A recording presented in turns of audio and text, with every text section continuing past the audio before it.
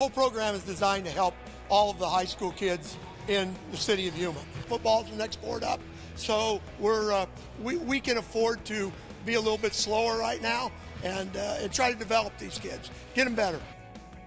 Meanwhile, local prep sports summer tradition makes a comeback. Less than a week after graduations took place across Yuma County, the Prep Boys Basketball Summer League tipped off for the 8th time. This time around, programs from across the Yuma area took part in the summer's opening scrimmages at Yuma High School. We bring you one of the scrimmages from Yuma's auxiliary gym as Coach Jeff Frazine and Kofa would ball up against Coach Luke Stuckey and Yuma Catholic. We pick it up in the closing minutes of the scrimmage. YC's Ryder Vogt gets the call underneath, manages to get the composure going and finishing the play underneath. More with the Shamrocks offense. The missed shot inside, rebound by Vogt, kicks it out to a teammate who knocks down the outside jumper. But Kofa would also turn it up. Off the defensive board you're about to see, the fast momentum break goes into the hands of Joaquin Anaya, using his quickness and length to get the finger roll bucket.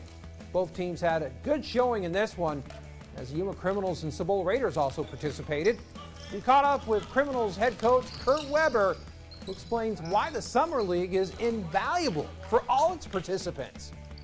It's a huge part of the season for us is to get these kids playing court time and get them some minutes, get them under live situations against other people, not the people they see every day at practice, but people that are probably a notch better than they are.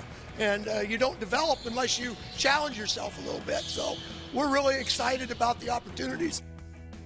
The Summer League scrimmages will continue every Tuesday and Thursday afternoon at Yuma High School until the end of June. Imperial Valley will likely have 4 to 5 programs participating in the Summer League in the weeks ahead as well.